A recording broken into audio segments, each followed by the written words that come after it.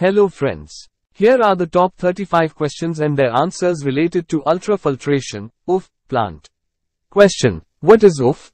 Answer. Ultrafiltration, UF, is a membrane filtration process used to separate suspended solids, colloids, and large molecules from wastewater by utilizing a semi-permeable membrane.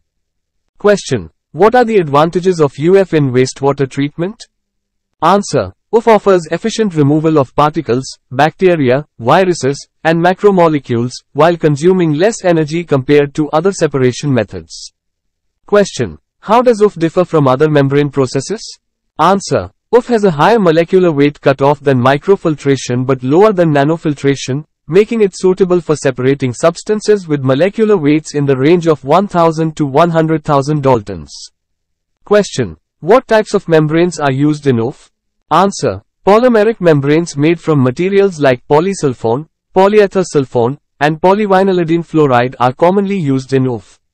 Question. How does fouling impact UF performance?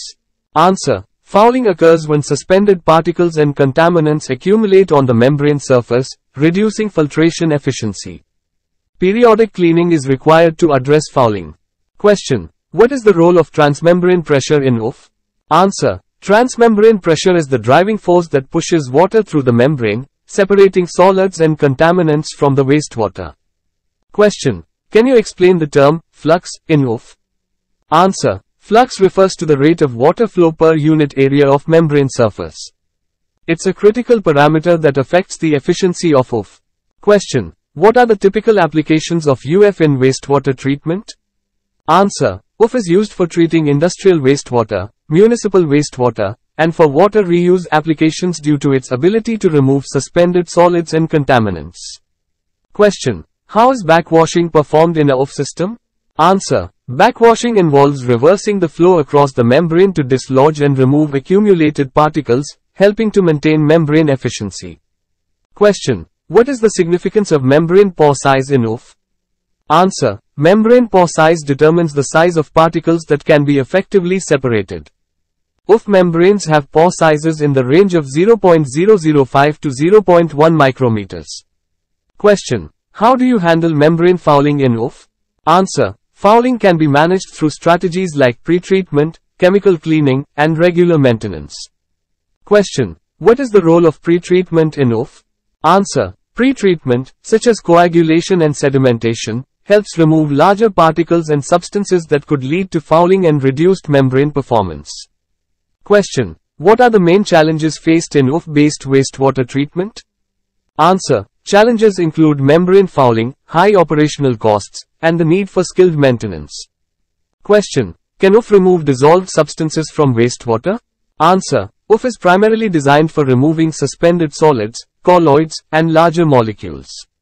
For dissolved substances, other processes like reverse osmosis are more effective. Question. What is the difference between dead-end filtration and cross-flow filtration in UF?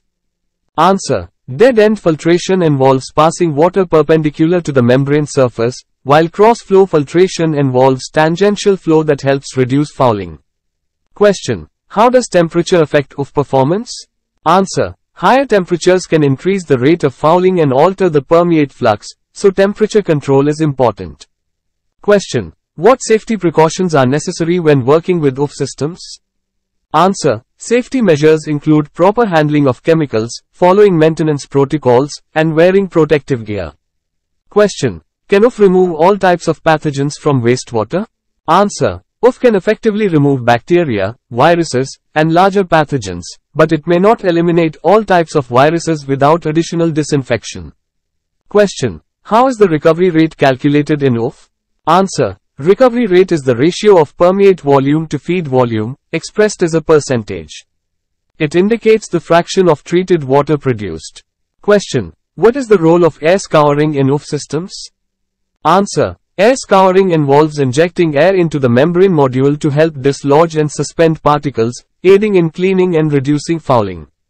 Question. What are the key components of UF plant? Answer. A UF plant consists of a feed tank, pumps, UF membrane modules, pressure vessels, instrumentation, and controls. Question. Why is UF effective in wastewater treatment? Answer. OF effectively separates particles and contaminants down to the sub-micron level, producing high-quality treated water. Question. What types of wastewater are suitable for OF treatment? Answer. OF is used for various wastewater types including municipal sewage, industrial effluents, and water reclamation projects. Question. How is the permeate quality monitored in a OF plant? Answer. Permeate quality is monitored by analyzing parameters such as turbidity, total suspended solids, TSS, and coliform bacterial levels. Question. What is the typical membrane material used in OF plants? Answer. Polymeric membranes made from materials like polysulfone, polyether sulfone, and polyvinylidene fluoride are commonly used due to their durability and performance. Question. What is the main difference between OF and conventional filtration methods? Answer. OF can remove much smaller particles and contaminants compared to traditional methods like sand filtration. Question. What is the typical operating pressure range for OF plants? Answer. Operating pressures in OF plants usually range from 1 to 4 bars, 15 to 60 psi, depending on the specific application. Question. Can OF membranes remove dissolved salts from wastewater? Answer. OF membranes primarily remove suspended solids and macromolecules. They are not effective at removing dissolved salts. Reverse osmosis is used for desalination. Question. What is the role of pre-treatment in a OF plant? Answer. Pre-treatment processes like coagulation and sedimentation help remove larger particles and improve the efficiency and lifespan of OF membranes. Question. How is the membrane surface area determined in a OF system? Answer. The membrane surface area is determined based on the required treatment capacity and the desired permeate flow rate. Question. Can OF be used as a standalone treatment process? Answer. UF can be used as a standalone process for certain applications, but it's often integrated with other treatment steps such as disinfection. Question. What is the typical lifespan of OF membranes? Answer. The lifespan of OF membranes can vary but is generally around 3 to 5 years, depending on factors like feedwater quality and operating conditions. Question. How do you handle chemical cleaning of OF membranes? Answer. Chemical cleaning involves circulating cleaning solutions through the membrane modules to dissolve and remove accumulated effluents. Question. What are the challenges of operating a OF plant? Answer. Challenges include fouling, proper maintenance, monitoring permeate quality, and energy consumption. Question. How is the flux rate determined and controlled in a OF system? Answer. Flux rate is determined by the permeate flow rate divided by the membrane surface area.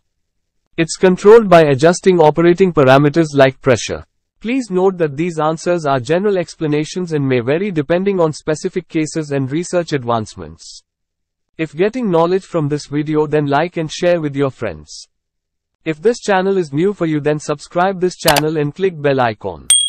Thanks for watching.